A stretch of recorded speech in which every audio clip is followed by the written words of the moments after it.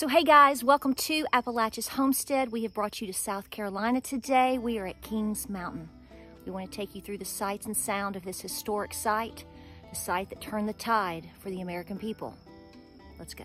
So we thought we would bring you along for the sights and sound of Kings Mountain today.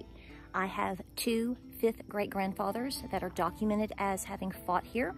And also one of them was fighting along the side of his own father, which would make my sixth great-grandfather. So we have a lot of documentation on a lot of the different things that happened here at Kings Mountain. If you are researching your family history, I encourage you to make sure that you are looking through Fold 3, all the pensions available online. Go to the sites if you can, because I'm telling you, your grandfathers welcome you home.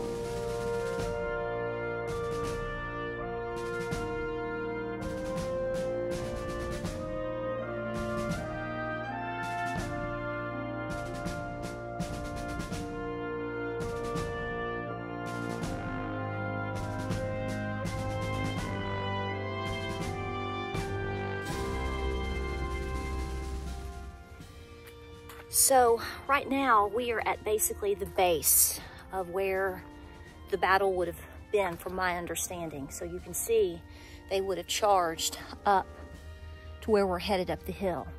So as I've been studying my fifth great-grandfather, Captain Robert Patton, we know that he was in the cavalry. So I've been spending a lot of time understanding how these men would have fought on horseback. And actually that's not what would have happened according to some of our local historians and people we've talked to.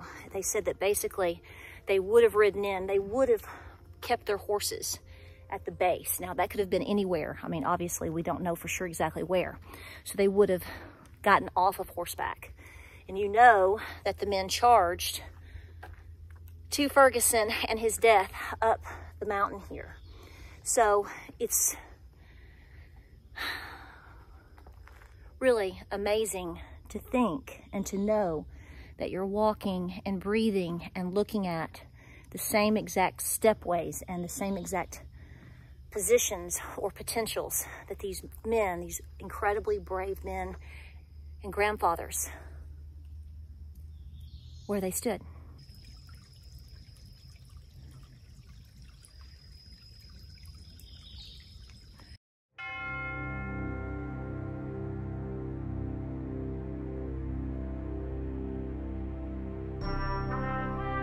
Kings Mountain is not just a battlefield and a park for you to come visit today.